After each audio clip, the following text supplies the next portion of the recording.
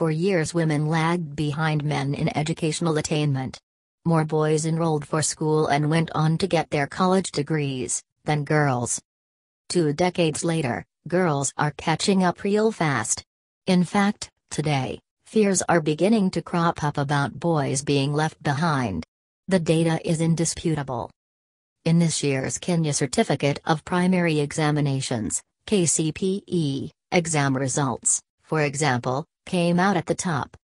Long outperformed by boys, this is the second year in a row that girls are edging out boys from top positions.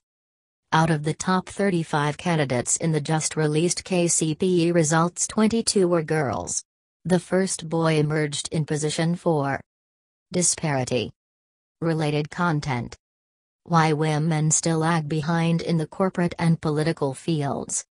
And beyond the growing disparity between the grades attained by male and female students, is the fact that more girls are now obviously going to school than ever before.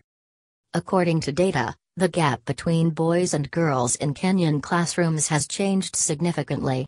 The ratio of boys to girls who sat this year's KCPE examination was almost at par with 498,775, 50.19%, being boys, while 494,943, 48.1%, were girls.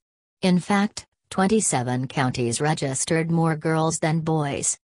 Education Cabinet Secretary Fred Matiang'i exuded confidence that the sector had, at last, achieved gender parity in education. Nairobi, Mombasa, Kisumu, Nakuru, Machakos, Kakamega, Meru, Bungoma, Embu, Vihiga, Kisii, Kitui, Makueni, Siaya, Busia, Nyamira, Tharaka Nithi, Trans Nzoia, and Maringa are some of the counties that registered slightly higher number of girls than boys. In 2016, out of the 942,021 candidates who sat for the KCPE examination, 49.7% were girls and 50.3% boys. In 2002 the proportion of girls was 49.3%, 48.9% in 2003, and 49% in 2006. Enrollment increased. These statistics indicate how tremendously enrollment in education has increased in Kenya over the years. In comparison, data from the International Bank for Reconstruction and Development, the first of 5 member institutions that compose the World Bank Group, during the last 2 decades of colonial rule, 1943 to 1963, it is estimated that girls took up just 25% of all school enrollments in the workforce. In 1953, only 1 woman achieved post-secondary education. Fast forward, today even the Early Childhood Development Education (ECDE) parity index has improved in favor of girls from 2009 to 2014. Increasing over the period from 0.95 in 2009 to 1.05 in 2014. Thus there were more boys than girls at the beginning of the period, and this changed to having more girls than boys in 2014. Expectedly, it is an issue that became a talking point at the latest National Leadership Forum held at the University of Nairobi last Thursday. The discussion, Kenya's Gender Dilemma, one of a series of such forums, was meant to create awareness and spotlight gender issues as part of a mission to positively influence society. Lagging behind. Panelists Cicely Kariuki, the Cabinet Secretary for Gender, and Bomet Governor Joyce Labiso, concurred that there were clear signs of the boy lagging behind in the classroom setting.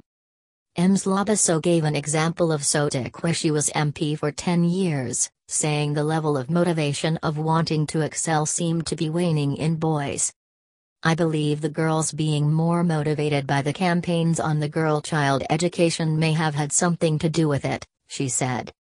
She cited the rise of gender fluidity as a possible cause for this problem, and seemed to suggest that this confusion may be leading to distraction for the boys in the classroom. And now maybe because the girls look like they are excelling, The boys now feel dispirited and are shying away and choosing not to compete with them, but instead getting out all the same and deciding that maybe it is faster and more sensible to go out and look for money. Drop out. Ms. Kariuki noted that it had come to the attention of her ministry that boys seem to increasingly feel the need to drop out of school to go and make a quick buck. A survey done by the Gender Commission recently indicates that boys have become a little more vulnerable to peer pressure, and they are getting to be more limited in terms of how much pressure and energy they exert around themselves to keep going, she said. According to Ms. Kariuki, in the MRA growing areas, boys have abandoned the classroom for the cot business. The figures there are bad and very telling. The boy child is running off to go and do that business because they think it is good money.